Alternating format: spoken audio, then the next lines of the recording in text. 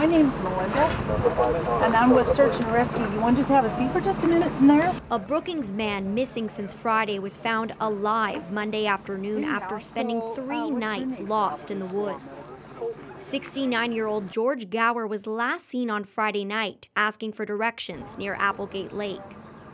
His vehicle was found crashed on a road nearby Saturday morning, but Gower was nowhere in sight.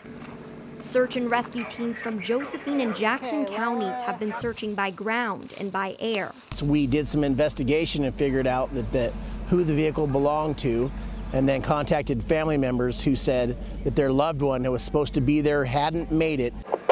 We have returned to base. Monday afternoon, the 2-day search came to an end. The agency received a tip from a citizen who reported seeing a man matching Gower's description from a Facebook post. It's fantastic. This is what we always want, is to bring people home safe. So Gower was talking with search and rescue crews when he was brought to the command post, then taken to a local hospital for an evaluation. In Applegate Valley, Amanda Rose, NBC 5 News. We don't have, it's kind of hard. Yeah. I really wanted you to hike that hill. And I was coming back to do it.